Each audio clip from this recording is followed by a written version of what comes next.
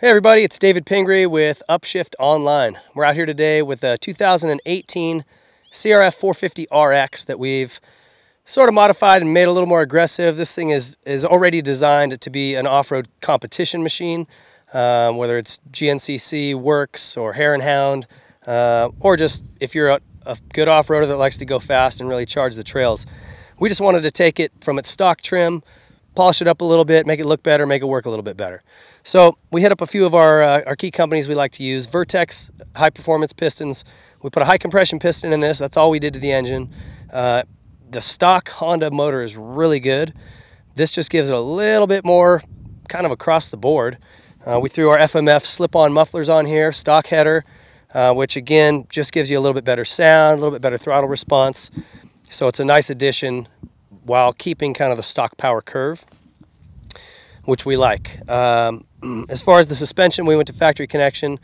The R comes quite a bit stiffer than the RX.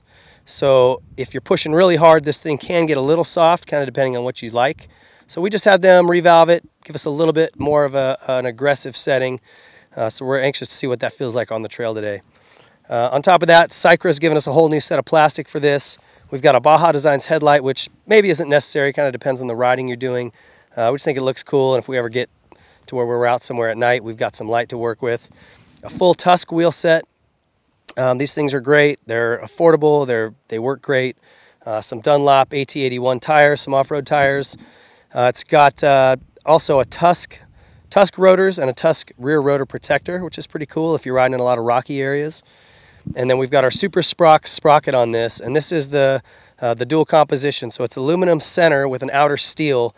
Makes it very durable. You can get so many miles on this thing before they need to be replaced. So those are great products. IMS tank, this gives us a lot more range. Lets you literally be able to go out and ride all day, depending on who you're riding.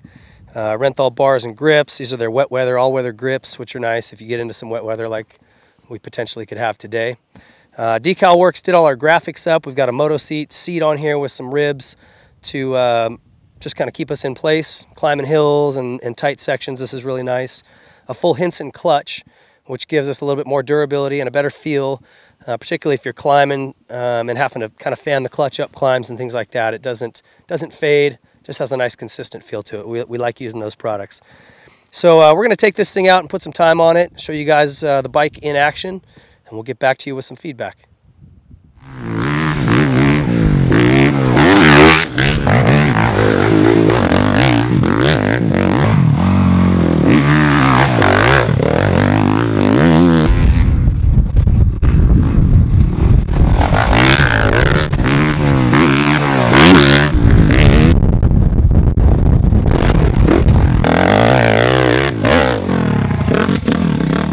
All right, we just buttoned up a fun trail loop up here in the hills, and this bike is a lot of fun. You know, it's the RX model is definitely an aggressive off-road racing trail bike, but it really kind of encourages you to push harder and ride faster, which I like.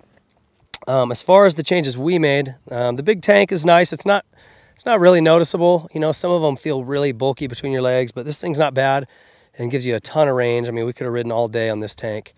The exhaust, and we also had Tokyo Mods map our ignition for us, something I didn't mention earlier, and that just cleans up the power, lets it run out a little longer, a little sharper throttle response. We also have a Tusk lightweight battery in here, and a BTL slipper. It's a partial slipper clutch from Hinson, and you can feel that. I actually asked about it mid-ride because when I got on the brakes really hard, I could feel the clutch, you know, something modulating in there. And it's actually a nice feature if you're going from high speed to braking really hard. It doesn't ever feel like it wants to stall, which it doesn't do that a ton anyway. This bike chugs pretty well with the gearing and whatnot, but anyway, it was a nice feature. We like that. These AT tires from Dunlop work really well on a wide range of terrains. We really like those. These handguards are a godsend. I mean, you know, anytime we got into brush, or even if you tip over, you know, it saves your hands from getting stabbed by the levers. So those are really nice. The foot pegs, super sharp. These Scar foot pegs, really good platform. And anyway, I had a ball on this bike. Definitely lets you push to the next level if you're trying to go fast off-road or trail riding, and kind of encourages you, builds confidence in you to do that. So thanks to everybody involved. This was an awesome project and a whole lot of fun out on the trails. Thanks for watching.